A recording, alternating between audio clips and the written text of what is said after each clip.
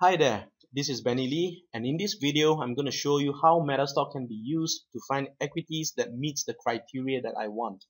There are hundreds of equities that are listed in the Malaysian stock market, but only a handful of them are deemed tradable. We all know that it's going to be time consuming to manually find equities that meets the criteria, but with MetaStock this can be done under a minute. There are two important criteria for an equity to be deemed tradable. The first criterion is liquidity. This is to avoid equities that can be easily manipulated. After all, technical analysis can only work in a real market, a market that has many different kinds of investors and are not dominated by someone or some group.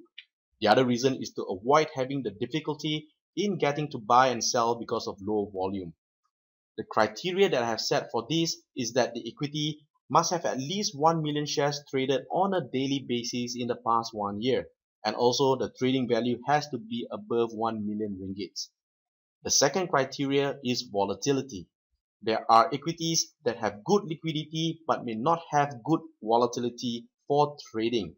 So the criteria that I have set for volatility is that the equity has to move at least 5% in a week in the past 6 months. So I have set these two criteria into MetaStock, and let's take a look at how MetaStock can actually find the counters that meet the criteria that I want. The feature to use in MetaStock is called the Explorer. So I'm going to click the Explorer button over here, select the two criteria that I've already set into MetaStock, and start to run the exploration.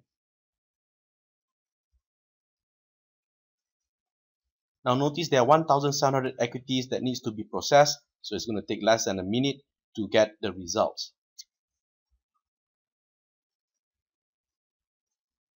Once the exploration is done, I'll just click on the reports button over here and see the results. So out of the 1,700 equities that we see earlier, only 20 equities that meet the criteria that I want. So these are the stocks that I would probably want to trade in the Malaysian stock market.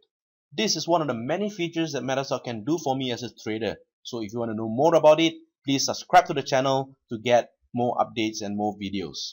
And also, if you would like to know more about our training program for MetaStock, please click on the link that is provided below this video. This is all we have in this video. Thank you for watching. I'll see you again. Till then, have a good day and happy trading.